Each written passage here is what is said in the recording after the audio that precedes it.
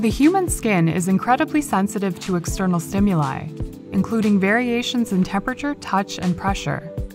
Making an electronic analog to skin could find application in prosthesis or sensing robotics if the supple nature of human skin can be maintained.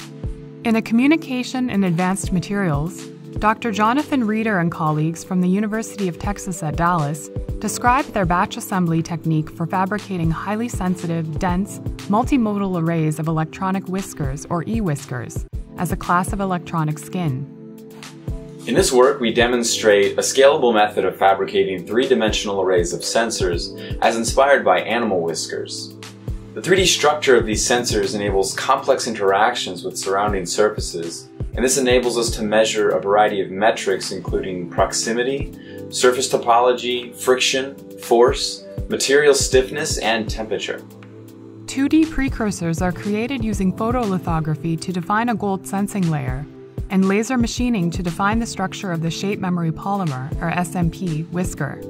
A directed flow of warm air from below the SMP layer causes the whiskers to rise into an upright position at an angle dependent on the air velocity. Cold air is used to lock the whiskers into position, and the process can be reversed by applying a low flow rate of warm air. Microscopic deflections of the e-whiskers induce linear changes to the resistance of the gold strain gauges with a response time of less than 250 microseconds. Grazing the e-whiskers over microtextured materials enables surface mapping of topological features down to 5 micrometers in height. By reversing the grazing direction, the e-whiskers temporarily buckle in proportion to the surface roughness of the material.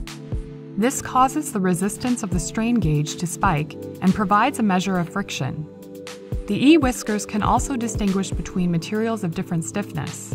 Softer materials are more easily deformed when contacted with the e-whiskers and produce a smaller resistance change.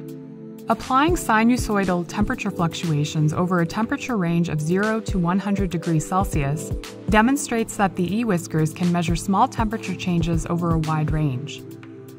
To find out more about e-whiskers as a promising electronic skin, please visit the Advanced Materials homepage.